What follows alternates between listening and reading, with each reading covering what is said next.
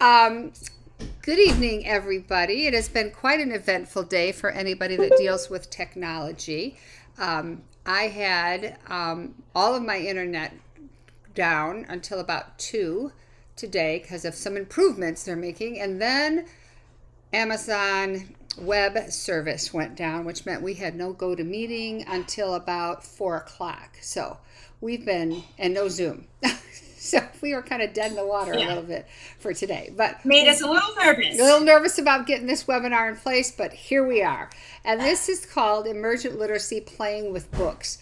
And I will tell you the inspiration for this idea of playing with books is because I have a 1-year-old granddaughter named Mila, and her mom was clever enough to catch her like exploring a book. I sent the video to David Copenhaver and said, you got to check this out. And we had a long discussion about just the idea of how important it is for kids to play with books. And she's got it upside down, right side up. She's pointing to the pictures. She's putting her finger along the text, not understanding that text is text, but she's seen enough people do that. And so it always gets my brain thinking. My grandchildren are the inspiration for most of what I do, because I think I kind of did it. When I had 4 kids, I wasn't thinking Rett at that time. And now I'm solidly entrenched, and that's all I think. And so when I see her doing something, I think about how we can do that for our kiddos that can't use their hands. So thus, this webinar. And I am Susan Norwell, co-founder of Rett University, and I am happy to be with you this evening. And with me is my right arm. Go ahead, Courtney. Hi, everyone. I am Courtney Barnum, and I am an educational specialist working with Miss Susan, and also a Rett sibling. My sister Christy lived with Rett syndrome for 51 years. So there we go, and I'd be lost without Courtney, so I'm just really glad she's on board. We mutually love each other. We have love fest. We really do. So I'll tell you what, you read the quote for the picture, and I'll read the one from David Yoder, because David Yoder, and you know what? David Yoder just died recently. He just died a couple months ago. Did he really? He did. Oh. He had a nice full life, so that was good. Yeah. Yeah.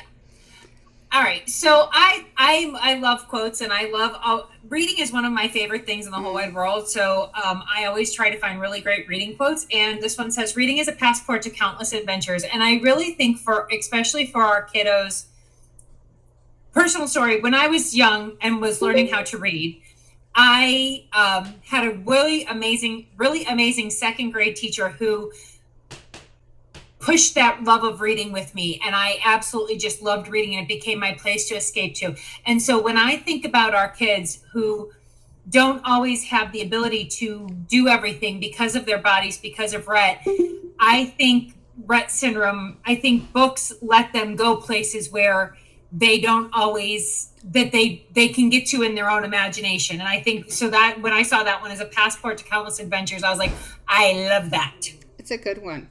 And David Yoder very wisely said, no student is too anything to be able to read and write. So nobody can tell you, oh, your kiddo is too delayed, or your kiddo is too impaired, or your kiddo is too distracted, or the list goes on and on. I hear it all the time in IEP meetings, and really no student can be taken out of this equation unless the person working with them doesn't know how to teach reading and writing to more complex kiddos, or doesn't have a belief system that says they should learn to read and to write. So that both of those things are problematic. Right. Susan, it's really interesting because I got that quote out of the book that I'm reading for my course, and there's a whole story that goes along with it. From what I understand, when his son Eric was 5, he asked, "Can I go out and play? It's not to anything." And his mother replied, "What do you mean it's not to anything?" And the son explained, "It's not too windy, it's not too rainy, it's not too hot, it's not too cold, it's not too anything." And so that's where he got the whole idea of no child is too anything to be able to read and write. And I never knew that part of it. I thought that was so cool. That is very cool. We're taking a look at emergent reading. So we're looking at where littles would begin. So what is it? All of the reading and writing behaviors and understanding that precedes the development of conventional reading.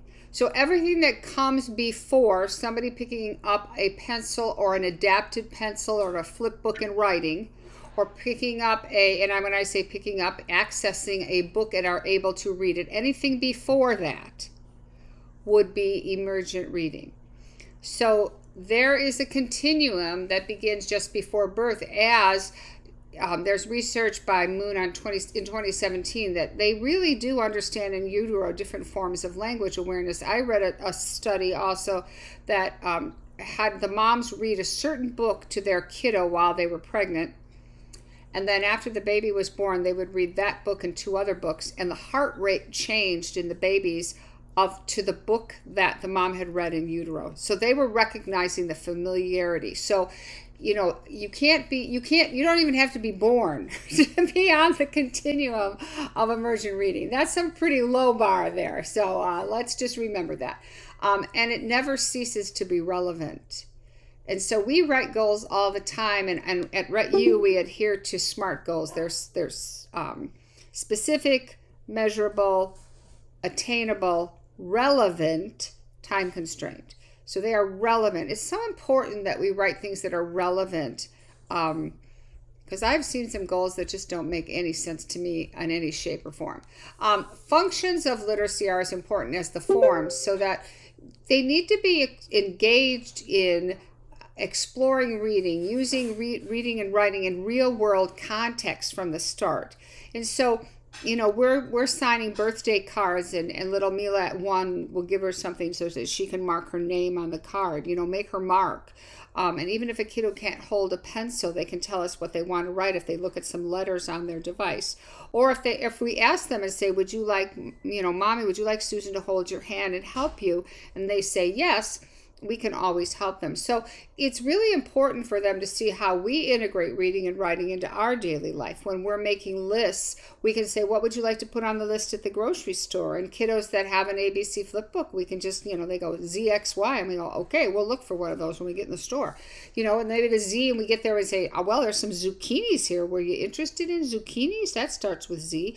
And so they may say no, and we'll say, okay, well, that might not be it. We'll figure it out next time. But the reality is those marks they make, or those letters they choose, or those things that they point to with their eyes in a book have to have meaning. We make meaning for them. Must be active and interactive engagement with books and writing. So it's not a rote pump and dump kind of a thing where I'm going to read a page and you are going to tell me, you know, answer all the WH questions in this book, or I'm going to write something and you're going to write just what I wrote, which is called copying, not really writing. So just being able to take a look at what emergent reading is, and this is from the book that Courtney was alluding to, which is called Comprehensive Literacy for All. It's a great book. I've got a couple of them on my shelf. One that I've read, and then one I pass out to other people so they can read it. So that's good. All right. So playing with books.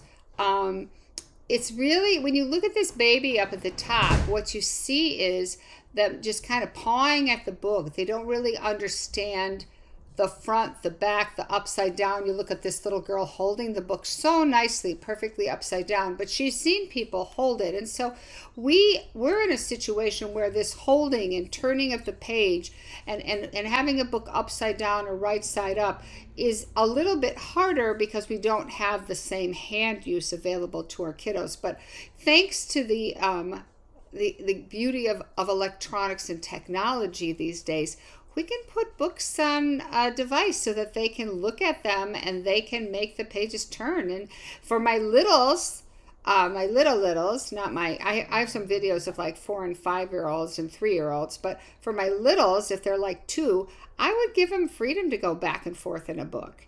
Now, by the time I'm really trying to teach a little bit of more format of reading, I might not give them that option to go backwards. But certainly in the beginning, they would have that ability. And the books that we design also hotspot the pictures. You'll see what that is like in a minute, so that when they look at the picture, it lights up so we know what they're interested in. So their eyes are their pointer finger. We have to remember how important that is as we go through this. All right, so go ahead, Courtney. Oh, there's Olive. So when look at Olive. Isn't she what? so? Look at Olive. Isn't she so cute? I know.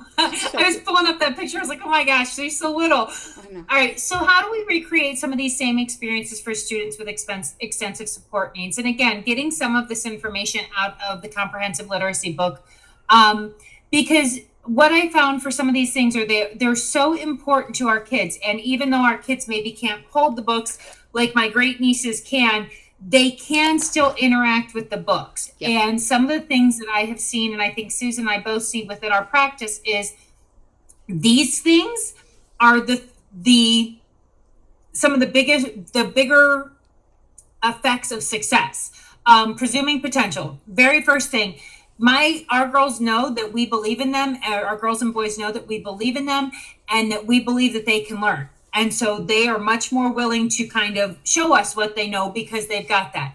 Doing that shared reading, interaction, reading the book as we're looking at the book together. And I'm watching. Gaze Viewer on the Toby has become one of my very favorite things, especially when we're doing books, because I can see where the girls and boys' eyes are going. And so I'll be like, oh, I see that you're looking at this picture. And because I'm noticing where they're going, they're looking in more places. They're interacting more with the book because I'm making comments about it. Establishing an environment for successful literacy learning. There's 10 elements, and we're going to go over these in the next page for success. But environment is so important. When I was teaching, I had very much a literacy filled room, and we had lots of books and we had lots of interactions with books and things like that. And it was fun and we had a lot of good times with it. And I think that brings out the reader more than anything. And that goes into that second one. Have fun with the reading. I get silly when I read with my girls and boys. I try to, find those engaging books, find great pictures that go with the books, find ways for them to engage with the book and let them make silly comments. I think that's the thing that I have found with my girls and boys is when we do silly voices and we do silly comments about the book, that gets them 10 times more engaged because they want me to continue making the silly voices and they want to continue making the silly comments. And I love when they give me the silly comments. It makes your day, doesn't it? So establishing this environment, I think, is something that probably all teachers need to really think about in the classroom. We had this kind of behavioral model come into special education classrooms in particular in around the 80s, 70s, 80s. And it became more of the teacher at the front of the room or the teacher at the front of the interaction being the one that is leading it and expecting a response. But if kids are really going to be engaged in literacy and writing, literacy learning, it has to be an equal back and forth. It has to be this reciprocity that's established. There's actually research that shows the reciprocity in reading a book with a child is like pretty perfect in terms of turn taking. And it builds that back and forth that kids need to have if they're going to learn other things. And what happens oftentimes in schools, it becomes so didactic. It's just like, okay, here we are. We're going to impart all this stuff to you. And the kid never gets a turn. And what happens is they lose their interest, not because they're not smart enough, but because when you think about our kids with Rett, it's very hard for many of them to stay regulated and engaged. They are on seizure meds, they're sitting in a wheelchair, and the wheelchair makes them feel more sleepy because they can't move around, or they're one of those kids that's a walker who just doesn't know how to stop. They're just constantly moving. And so this idea of building this back and forth reciprocity is at the cornerstone of what they're ever going to learn going up the road. And we have to be more knowledgeable about looking at kids as partners so that we see them and involve them as active participants, not like a tabula rasa or an empty vase that we're just pouring stuff into. That just doesn't work.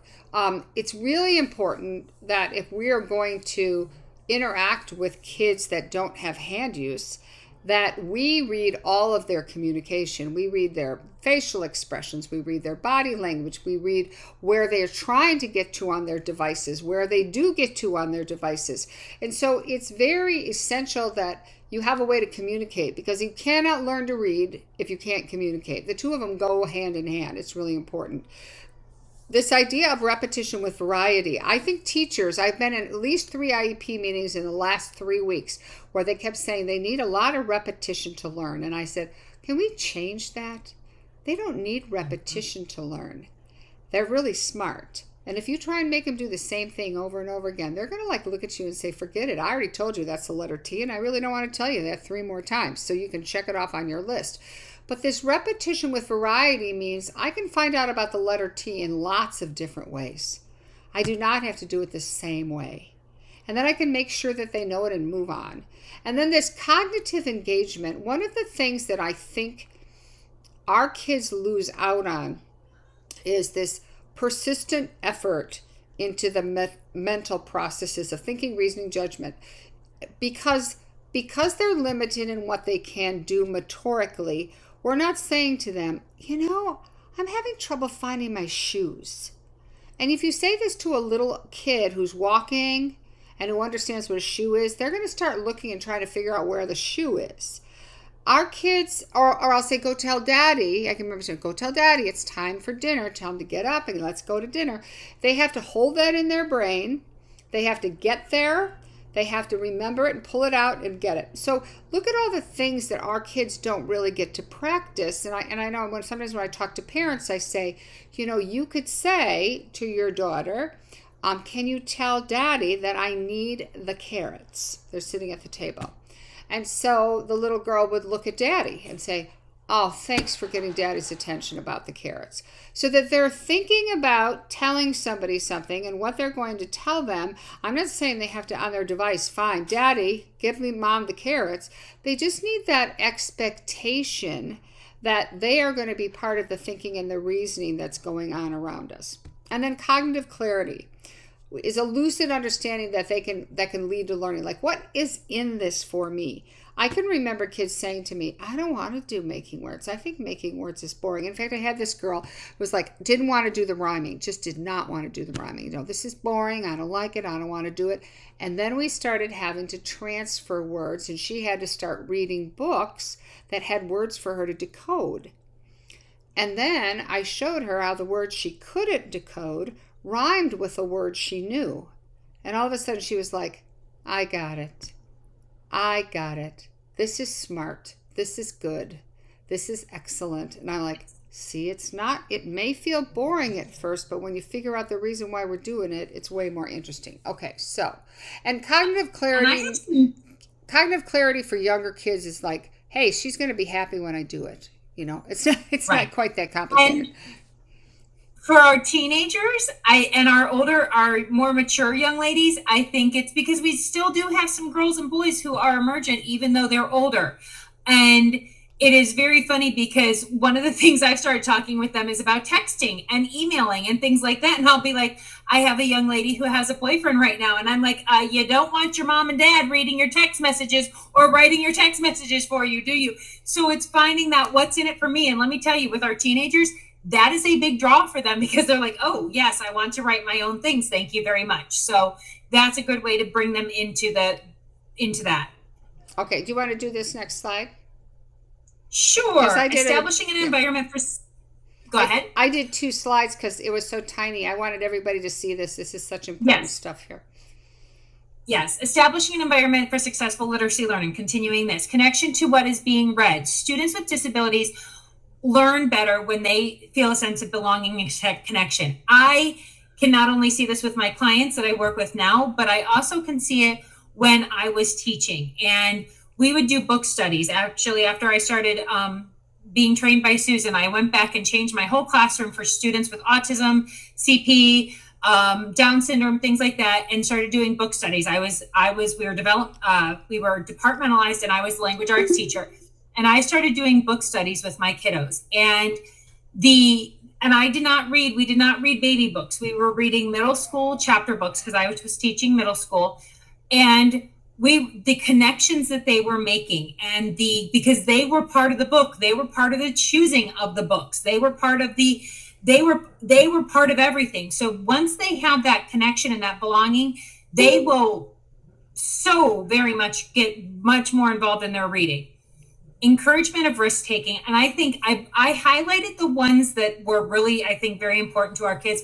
This is a huge one. Huge. I have watched going in with I've worked going both, most of my students, when we started, I have been remote, and I have now started traveling again for us, and going and seeing some of our clients in schools and seeing my kiddos in schools. And it's funny because we see them remotely. We're working with them. We're doing things they were taking risks.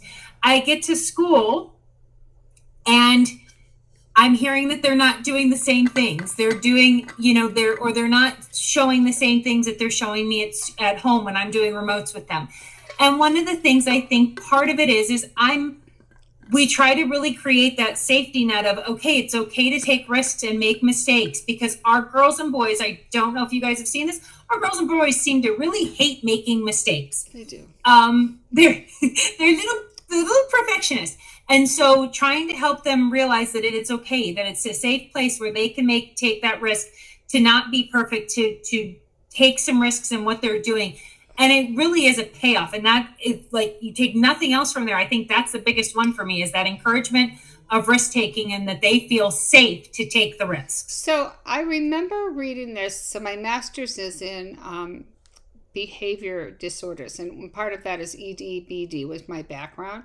And for the kids that have emotional issues, they said that reading is hard because they can't take risks, that they're too anxious to take risks. Learning to read and learning to write is a risk-taking adventure.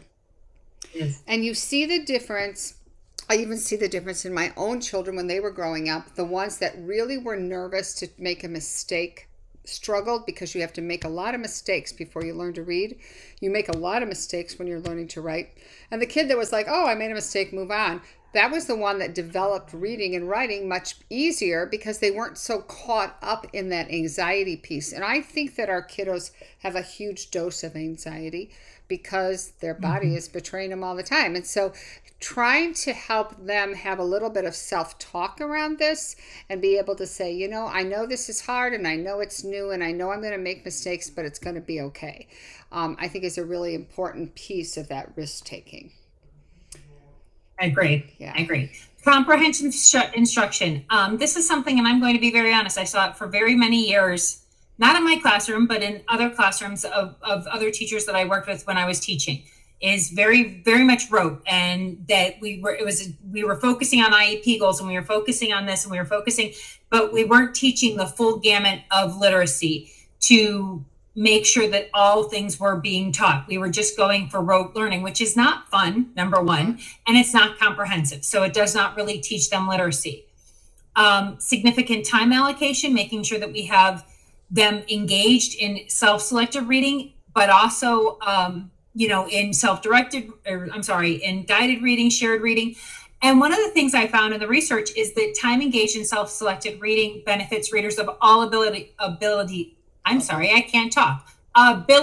levels, which I knew, but to see it in the research is just huge, because I think sometimes people think that our more complex or more extensive support students don't need that time. And, they need more time. As a teacher, I had principals who said, oh, well, you don't need the full 2 hours for reading instruction. Yes, I do. Yeah. My students deserve it just as much as anybody else. And then, of course, high expectations. Using that least dangerous assumption, meaning that we're assuming they are capable of learning the literacy skills and communication. What is it going to hurt them if we teach them? It is not going to do damage to them. Not teaching them and not teaching them how to read and write is going to damage them. Yeah, and so we have to think about the functionality of writing for our kiddos and adults, is that they can tell us exactly what they're thinking. That's a huge payoff. And not to spend the time when they're little. I just sat with a family in New Zealand, just diagnosed, little 2-year-old. And we were talking about where to start, what could they do. And I gave them some grids to start with so they could start modeling language, but I also talked about book reading.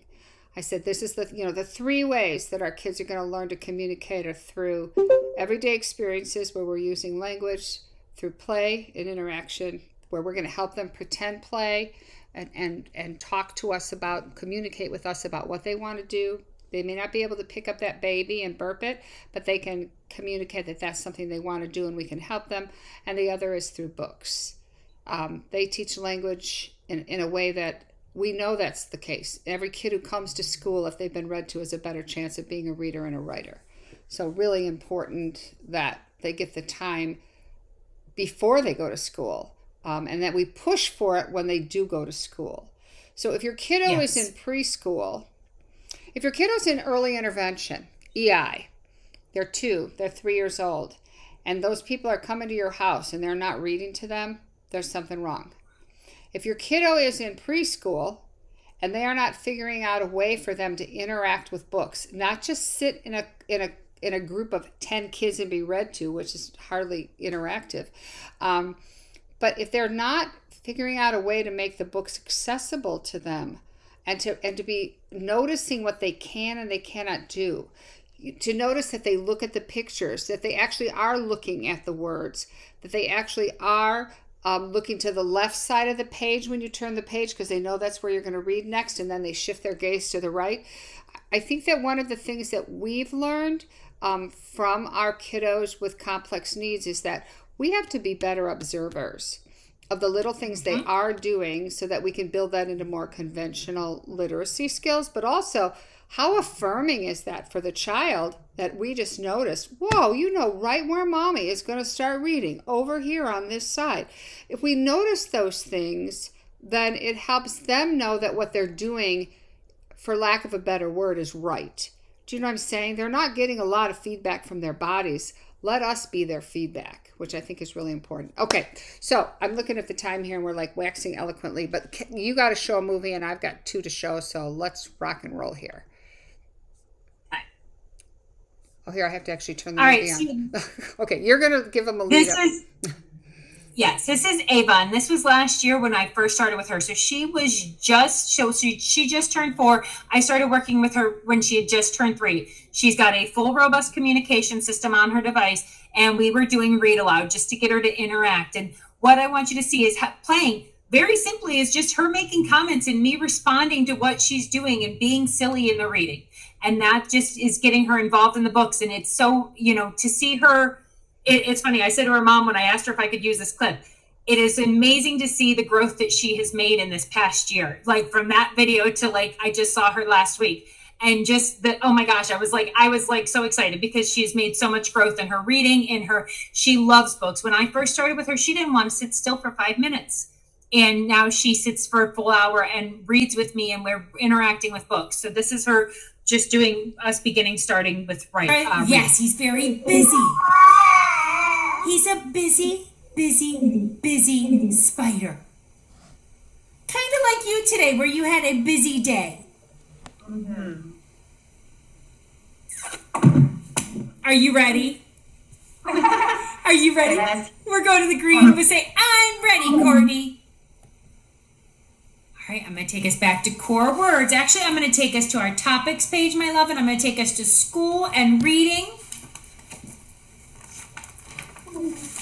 All right, and Miss Ava, here's what we're going to do. We're going to do... Oh, you're happy. Okay. I hope you're sad. I hope you're not sad. You think the spider might be sad? We're going to read 4 pages, and then we'll take a break. Okay? 4 pages, and then we'll take a break. Early one morning, the wind blew a spider across the field. You're right, something happened. That wind blew the spider. I'm sure he was very tired. A thin, silky thread trailed from her body. The spider landed on a fence post near a farmyard. And there she goes. she's like so excited she's gonna fly out of her chair. Okay, so this is Zoe. And this is Zoe at 3, just about to turn 4. And I'm trying to give her a way to just play with reading a book. This is the first time she's ever read a book. And it's set up on her Toby, on her iSeries i13. And these little boxes here that you see on the pictures, they light up when she looks at them. And the text, or the icons, light up. I have them set to light up when she looks at them also. Unfortunately, they don't light up when I touch them. That's a limitation in Communicator, and it's a limitation in Snap. It's not a limitation in Grid. Grid will allow that to happen. So let's take a look at this. See, a butterfly. Look at the top. It says, hello, butterfly. Hello, butterfly. Hello, butterfly. There you go. Hello, Hello, butterfly. butterfly. I know, is it pretty? Pretty, There you go. It's pretty. pretty, A pretty butterfly. That's so amazing. amazing. What do you think? Hello, hello, butterfly. Right, that's the title. Hello, butterfly. That's exactly right. You found the title. You can see where it says hello Hello, and butterfly butterfly. up at the top. Hello, butterfly. And look at the boy is looking so carefully at that butterfly with a magnifying glass. Then it makes it look a little bit bigger. Hello, butterfly. Hello, Amazing. butterfly. It is amazing and pretty. You are right.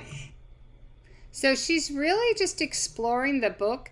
Does she know Hello, Butterfly is the title? No, she saw me point to it. So now she's pointing to it with her eyes. If I was reading it with a neurotypical kiddo and I pointed to it and they pointed to it, it wouldn't be because I think that they know what the title is. It's they're imitating. They're starting to learn what you do with books. And so for Zoe, she's got all these interactions now around what reading a book is. And as she went into kindergarten, the kindergarten teachers were amazed. They're like, oh my gosh, she's tracking print left to right. You know, she went from just looking at the pictures to looking at the words and then finally putting the words all in a row and like looking all the way across the text, knowing you start on the left. It's this gradual acquisition of meaningful skills. And I'm convinced that the methodology that we use is why we have so many kids reading, is because we kind of start out with this very systematic approach to giving them experience with playing with books before we ever expect them to read a book. All right, go ahead there, Court. All right, this is Hallie, and again, we are, this is her, so kind of like Susan, this is when we were just starting reading with her. She, you know, getting her used to getting on that page or getting on the book and doing some, you know, playing with it by herself and just interacting with the book. Because again, like Susan says, getting that interaction on that book is huge, and watching where her eyes go on the pictures and things like that and making comments to it helps her get more engaged in the book. Good reading. Let's check out that picture. Look at those beautiful elephants. Yeah, that's the mommy elephant. That's right. That's the mommy elephant. That's right. You got it. That's a mama elephant. That's right. Mom and. I'll wait for you to get your eyes up there. It's okay. Here, we're reading.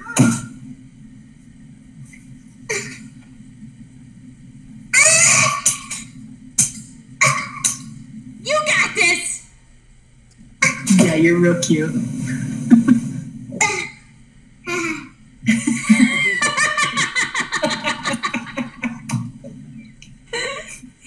I like the little ha-ha that she's like, yeah, I know, I'm so cute, and I'm gonna, that, you know. Hallie. But we were working on that left to right too, getting her to that's just the start mama realizing elephant. that that's where her eyes need to go when she's looking at a book. There we go. All right, so meet Lena. And this is the first time, I tried to find all my first time book reading videos that I have. And this, you're going to notice in this video, this little pink thing here.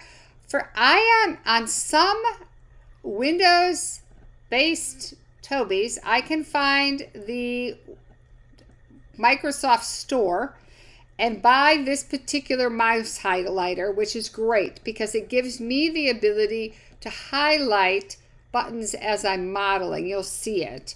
And it is so effective in highlighting text because it shows me tracking across the text. So I'm trying to emulate me taking my finger and running across text as I read. I can do it with this thing. But some locations don't have this particular one. So then I'm like stymied and have to look for one that's almost as good. But this one's great. It's called Mouse Highlighter. So that if you wonder what the circle is, it's me. Giraffes. I know. There's a baby giraffe. Just a baby. And then there's the mom giraffe. She's really tall. She's really tall. So tall that mom is. That's the mom, exactly. She's so tall. I know, it is so good. She's very big, Lena. You are right. She's very big. She's a very big, tall giraffe. She is. And then the baby. Baby is not so big. Not so big. But I think very cute. So cute that baby is. It's like a shrunken mom. They took the mom and just shrunk her down. Not like people. We don't look like shrunken grown-ups when we're babies. We look different. I know. It's kind of amazing. The elephants just look like shrunken elephants. I have something else to say. I know. Here they go. There's mom and... Mom and her. And we just wait for the grinding and the attention, and there you go. And giraffes. I know, we saw it. We saw it. And there's that G for giraffes. G. Giraffes. And there it is. There's the mom up at the top. And where's the baby? Way down there at the bottom. I know. Mom's way up and the baby's way down. So what I've really worked on with her is that reciprocity, is waiting and pausing. She when I first met her, did not look at her device at all. And slowly but surely, I was just like wooing her in. The minute she would look, I would model, and just slowly but surely. But when we started reading books, her attention grew like tenfold. She was so interested in the words. Now, do I think she's reading the words? I'm not worried about her reading the words. Right now, I'm worried about her getting her left to right as a motor pattern down. The motor planning visually for left to right is really hard. It's go, go, go, stop at midline, and then have to start again. That's not very effective in reading. And so once they can get that flow going across, it's just so much easier for them to then start focusing on the words and what they mean. But right now, what she knows about books is they are fun. There's a lot of meaning there. We can have a conversation about them. She can look at me, act things out. She can go and make her comments. She can go and find what I say. Like, I'm like, you know, that mom is up. And I just paused. And sure enough, she looked up where the mom was. I didn't say find the mom, find the baby, none of that junk, because it makes them go nuts in terms of their apraxia. It goes crazy. But it's just this interaction that if you see it, it's like when you see it, you know it. You know that's what you want to have happening in that back and forth. And she's made so much progress with it, and it's just fun.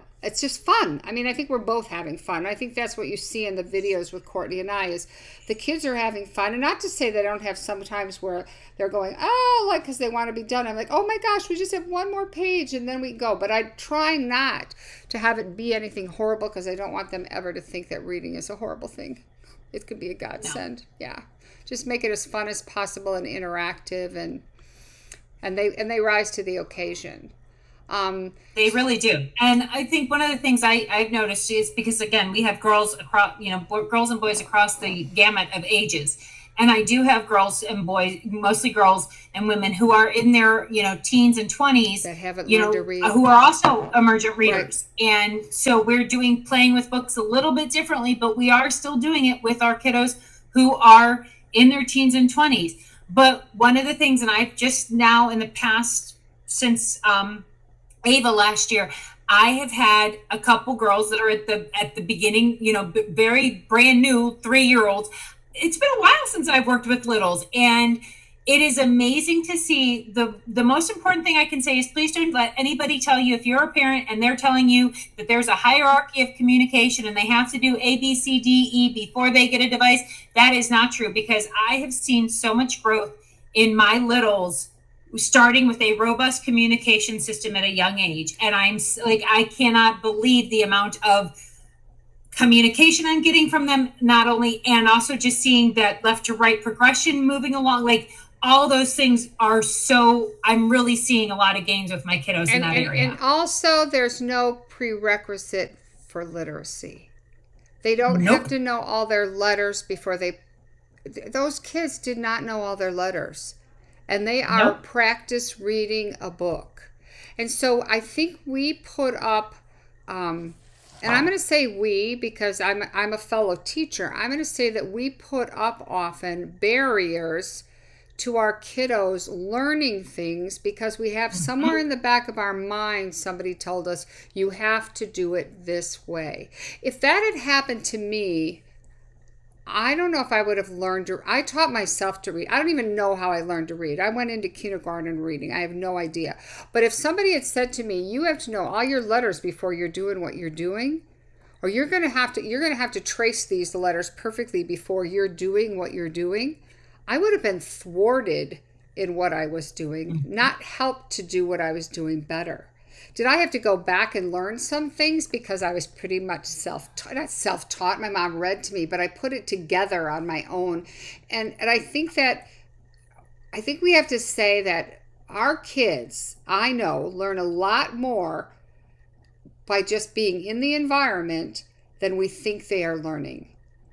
And if we then say you have to do A, B, and C before you do this fun stuff over here, you can teach it in the process. If you noticed with Lena, we got to the giraffe, I pull out my ABC flip book and I point to the G. Now it's embedded in something meaningful. It's not a separate thing, like the letters are over here and the books are over here and the writing is over here. It's all together integrated, which is really important. And I love this quote, and even though you found it, I'm going to read it. It's called Reading. It's how people install new software into their brains. And it's so true. I don't think there's one single thing that is more important than reading and writing, particularly for kids who are nonverbal. Really important. Yeah, really important. It was huge. Yes, huge. So if you have any questions, please email either one of us. You have suggestions for things you want to learn. We are going to do a webinar coming up. I don't know if it's this next month or the month after. We both watched this great webinar that Smartbox did on the social emotional needs of AAC users. We learned a lot from that webinar, and we want to integrate it more into what we're doing, and we'd also like to do a short webinar on it that I think would be really helpful for parents, teachers, therapists, you name it, anybody working with complex kids and AAC users or AAC users. It would be really helpful. So it has been a pleasure. And I don't know if anybody has any questions right now, we'll kind of break out of this and see if anybody has any questions. They're all so well behaved. Look at that. We've had a lot of comments and some great conversation going in the thing. I've given everybody a lot of my email. Please email me. I know you guys have a lot of questions and things like that. Melissa, we do have some. I know Susan has some French books that we can possibly share with you. I have French books, and I will tell you. Do you speak French, Melissa? They do. Oh man, maybe you and I can get together. I don't speak French. anytime I attempt it, Leave laughs at me. But I can model like a whiz bang on a device with French, with grid. But she is reading, and she is writing. She's writing, because I paired reading and writing so closely together for her, because I don't have the decoding skills in French, and her school doesn't believe she's capable of learning to read. So I have been kind of muddling my way through it. So I'd love to spend some time having a conversation with you, and I will gladly share books. And in terms of how to adapt books, I sat all day, because I had no internet and no GoToMeeting, cleaning up a course that's going up, and then after that course is going to be the course on how to build books. Yes. On how to do what we do with books.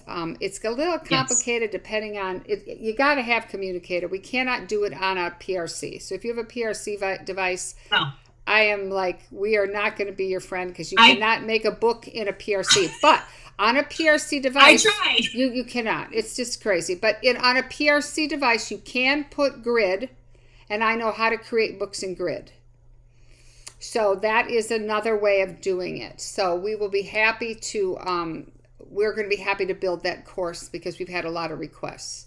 Either that, or people are just, and we have a lot of books. As long as you have a Reading A to Z license, we're happy to share our books. So yes, we can share them.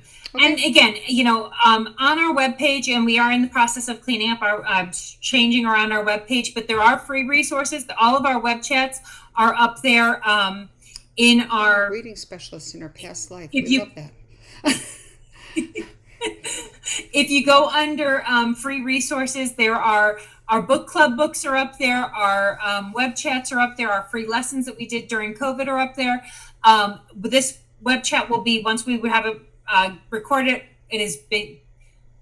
Can you tell it's getting to the end of the night for me? My goodness. Once it has been exported and sent to Courtney, she will post it on our website.